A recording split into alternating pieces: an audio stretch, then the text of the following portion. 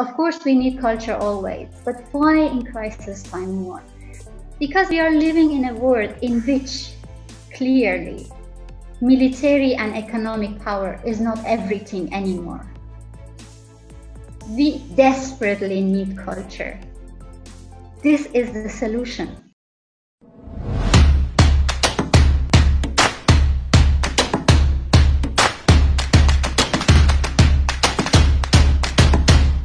No group of people is a threat for other group because of religion, because of ethnicity, because of color.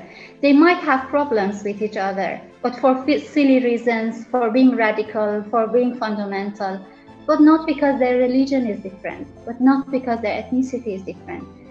This is a combination of complicated reasons that bring conflict.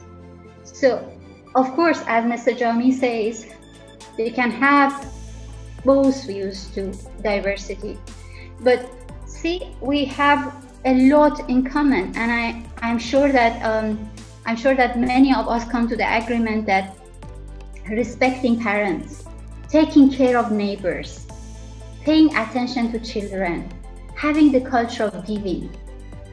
Every group has it. Whether you are Baluchi, you are Punjabi, you talk Saraiki, you talk Urdu, you talk German, you talk Iranian, Farsi, English, doesn't matter. Every group is respecting these values. We have a lot in common.